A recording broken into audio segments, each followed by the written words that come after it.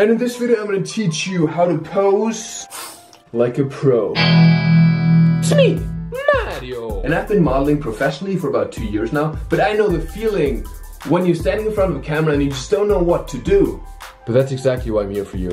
So in this video I'm going to tell you exactly how you can pose for pictures, what you can do with your arms, with your legs, and with your face. Let's get started.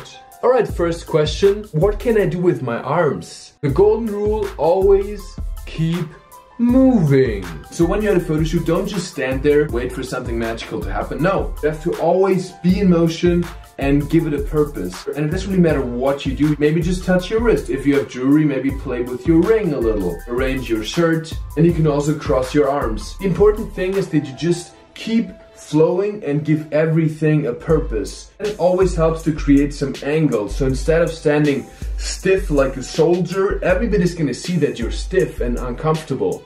But once you have some angles in your body, grabbing your hair, or by just moving different directions, giving different angles, that's gonna help a lot to create a natural flow. And I know a lot of times you're gonna feel like these poses are cheesy and ridiculous, right? But a lot of times the best moments are not captured when you do the pose, but in the transition. So you always wanna have that slow transition from one pose to another. And I promise you it's all gonna look 100% more natural.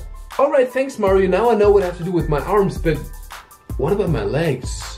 Very good question, my friend. And for legs, it's actually the exact same thing. The golden rule, always keep moving. Now, obviously with your legs, you don't want to do crazy movements and create crazy angles, but what you can do is shifting your weight. So you usually don't want to stand stiff on 2 feet. No, you want to keep moving from one hip to another. And especially if you're short, I have a very good tip for you. When you shift your weight, you actually want to have your weight on your back leg so that your front leg looks much longer. It's an optical illusion called the long leg. Oh, so whoever came up with that name must have been super creative. Not only is it going to elongate your body and make you look thinner and taller overall, no, it's also going to create a nice flow and everything looks much better in movement. To create even more of that movement, consider taking a step forward. Pretend you're walking somewhere, look back at the camera. That's going to create even more of that nice flow. And then of course just play with it. You have nothing to lose. Even build a little jump, do crazy things. Worst case scenario, the photographer is not going to use the picture, but you give him options. And he's going to pick the frame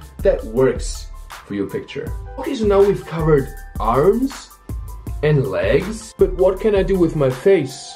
Okay, so for your face, I believe first of all, it's very important to be relaxed. So even before you start shooting, you just want to loosen up your face and do this.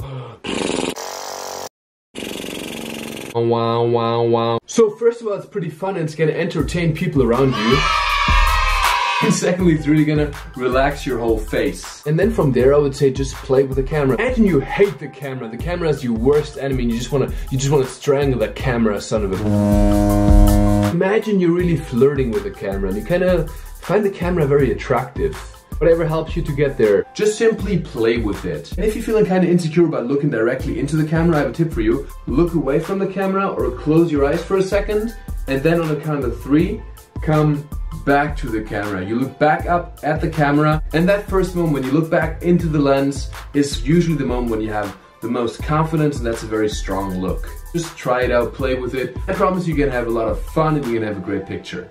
Alright, great. And one last tip I'm gonna give you. Do your research. And research for modeling and posing literally means looking at magazines. Just going through all these fancy fashion editorials, looking at online shops, kind of get an idea of what poses models use. But then you can simply try it out and try to recreate what they did in a photo shoot. And if you want to know a bit more in depth how to take a great picture, I have an ebook for you that you can download now in the description below. It's 100% free and I really hope it's gonna help you to take an amazing picture.